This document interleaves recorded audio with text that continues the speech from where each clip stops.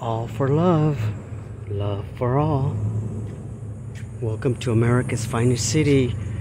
I'm walking to our monument, the GLBTQ rainbow pride flag, and somebody's cleaning the, oh my god, it's our community, one of our communities.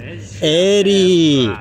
Wow, you're cleaning for what are you doing? So tonight is the candlelight vigil. Yes. San Diego remembers Club Q. Yes. Colorado Springs.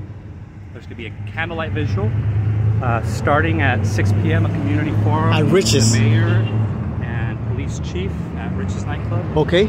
Following the forum, we'll be here. We're going to march here with candles.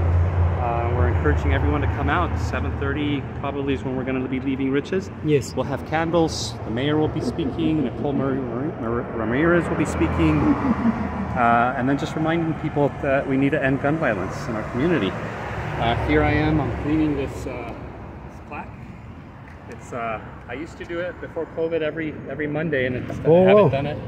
Well, thank you for doing this. This is really nice. I didn't know that you can contribute like this. Well, you know, there's an organization that's supposed to be cleaning this, and they're not doing a very good job. Oh. They were fighting with another organization for the money to keep this area clean, and it's clear to me. I'll have to show you the photos. Why don't we just have a cleaning lady come over here and pay him $20 or $40 a day, a week? A week, yeah, you know. Which is not a big deal. This is okay.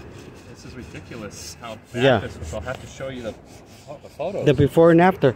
What happened to all the candles that were here last night? I think the candles got probably taken away, or they burned down. I can tell that. You know, I always tell people, if they're planning a vigil, make sure that your candles are in a container, because what happens is the wax ends up melting and gets in the crevices, and it damages the plaque. And like you look on this side, this is all oil and it's hard to clean up. So I really have to work hard to get this clean.